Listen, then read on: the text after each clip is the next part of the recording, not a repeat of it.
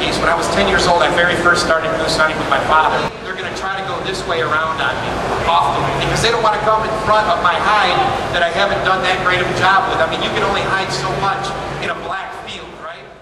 When we're guiding, us shooting it isn't part of the equation.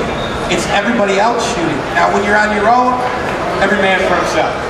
You know, all your buddies, every man for himself. And that's why you need to know I've got a great caller, a good hunter, a decent caller, but if you plug fast and get them to center back across, they often, with the excitement, and if you mix a flag in there, it'll bring them right out across. Heck, if you don't have a flag, if you grab your hat and wave it, they often will pick that movement up and move back.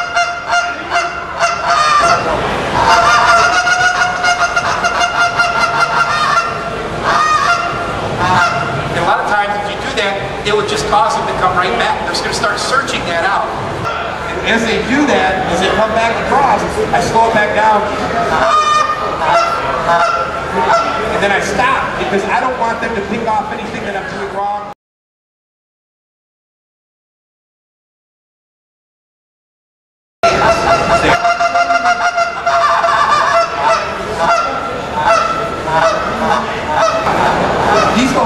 We hunt up in Michigan have been hunted very hard by a lot of guys. They're super, super smart.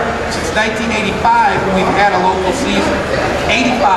It's the first place in the country to be able to shoot local geese. These guys live through a lot. We've killed 21-year-old things. When they're coming at me, I'm not calling. I'm not doing anything. At best, I'm hitting a flag. You know, that's it. I'm keeping quiet. I mean, you can do the gabbling and the quiet feeding chuckles and that sort of thing. And it makes you feel real good if you can do it. They come and knock right down on you. A hail call is when a duck's doing something I don't want him to do. So if a duck is circling me and he's going to go land over there, the first thing I do is do what you hear all the competition callers open their segment with, and all I do is go.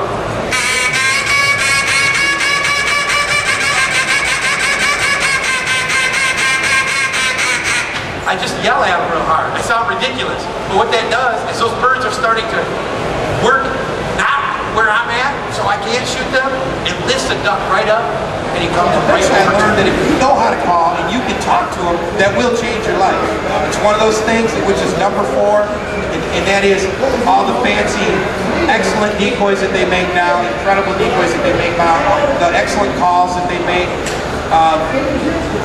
This is Neil from Outdoor Channel Outfitters. He's the host to Outdoor Channel Outfitters on outdoor television.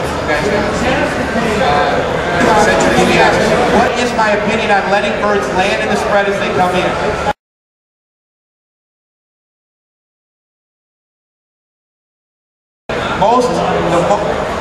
You'll have the most success if you shoot every single bird that comes in. I don't care if it's a single, or if it's 3, or if it's 4. And there's 4,500 behind you.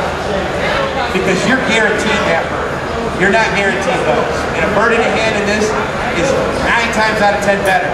Now, that said, right around, if I'm hunting 1, 1, 3, 4, around the corner from the Outdoor Channel, if you want to talk to me about anything in regards to that or what it is I do, I'd be more than happy to do it. I appreciate you very much for sitting and listening to me. Do you, man?